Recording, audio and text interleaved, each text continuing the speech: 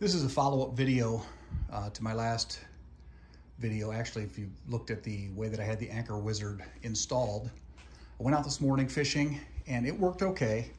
The way that it worked before was the reel opening face was on this, was on this side. There was an eye bolt that ran across to the eye bolt on the other side, and then the anchor hanging off through the anchor trolley.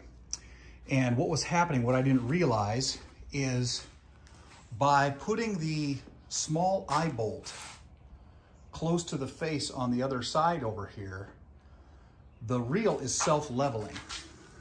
So the opening, basically the line was all stacking up, and basically what would happen was I'd release the Anchor Wizard into the free spool, and then I'd have to give the line a little jerk and pull across on it to get the anchor to fall. And I wanted to be able to really have it be hands-free and not have to be worried about the anchor not free spooling when I let it drop. This is the 3.5 or the 3-pound flute. I think they call it a flute or a fluke anchor. Basically the way I'll show you how I got this rigged.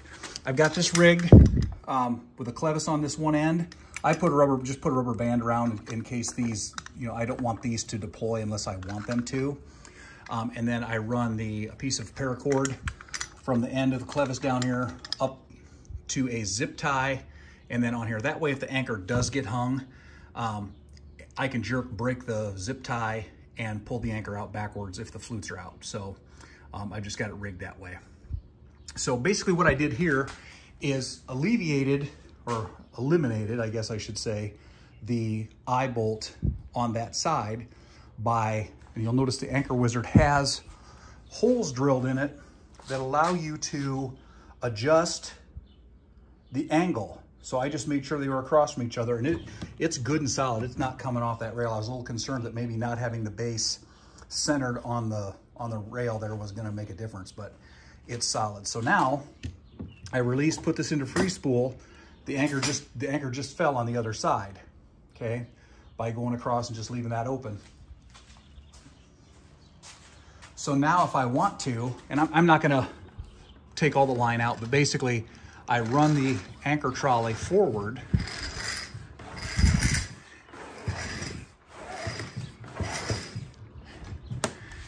leaving the Anchor Wizard in free spool.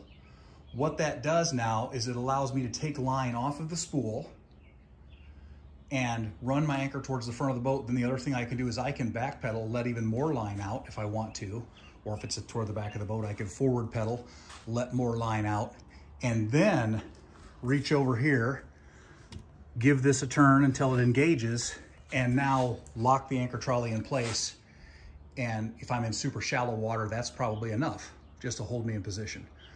If I'm in deeper water, I think the rule is for the depth, you let out twice the amount of line. So if you're in 8 feet of water, you let out 16 feet of line so that your anchor is effective.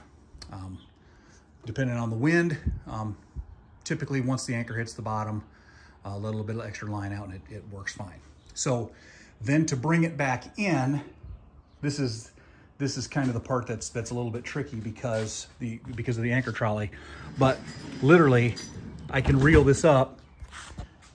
It pulls the anchor completely off the ground. So I'm gonna bring this back now. The reason is I'm trying to film this with one hand. But you wanna keep tension on the line. You wanna have tension on the line. So what I'm gonna do is I'm just gonna bring this anchor over here from the boat across so that there's tension on it.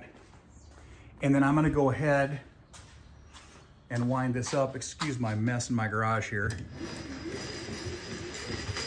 But basically I'm winding this up. Bam.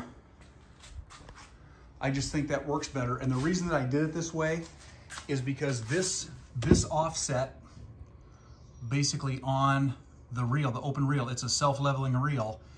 If you have anything that's impeding that, it's not going to self-level, and you're going to have line stacking on top of each other, on top of itself, and it's going to jam up. This way, literally, I can leave that hang just like that when I get on the water and not have to worry about. I mean, it's probably going to cause a little bit of drag, but not enough to be noticeable but when I want to anchor, I just reach over, let the tension off of the tension knob. Bam, it falls right away.